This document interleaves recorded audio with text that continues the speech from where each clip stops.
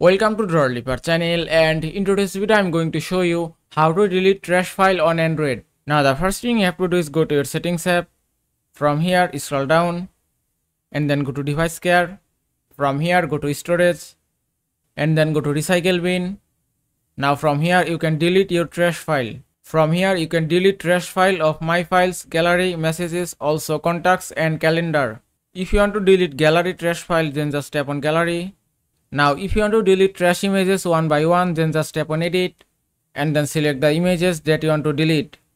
Then tap on delete and delete again, and it's done. Now if you want to delete your all the trash images at the same time, then just tap on three dots and then tap on empty, then tap on delete, and it's done. Also if you want to delete your trash messages, then just tap on messages, then tap on three dots, then tap on empty again and then tap on empty recycle bin, and it's done. Deleting trash will free up more space in your phone, and that way you can install more apps and your phone will be more faster. And that is how you can delete trash file on Android. I hope this video was helpful. If it was, please give it a thumbs up and don't forget to subscribe.